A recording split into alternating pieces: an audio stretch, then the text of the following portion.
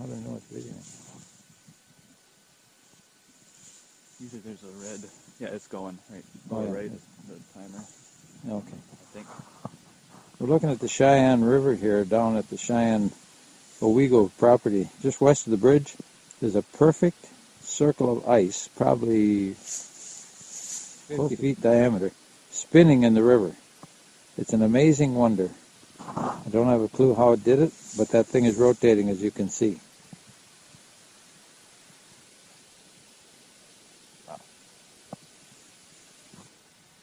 That's at least 50 feet across.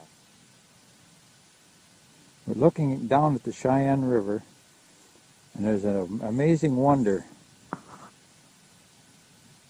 Brian and Colton saw this thing. They said, come on and see it. It's just west of the bridge in Owego Township on the land here.